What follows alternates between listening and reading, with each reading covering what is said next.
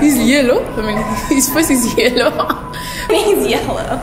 WuShock is some wheat, and he looks like this. I think he's probably the most random mascot any school has. He has a box kind of head. Wheat-ish. Spiky hair. Wheat spiky hair. He has a square kind of yellow face with shocks of wheat coming out of it and big eyes. I don't know, really. It's hard to describe him because he is a big bundle of wheat. So I think he pretty much kicks all the little animals' butts. He's awesome at the basketball games. But a shock of wheat, I mean, come on. It's an inanimate object that cheers us on to victory.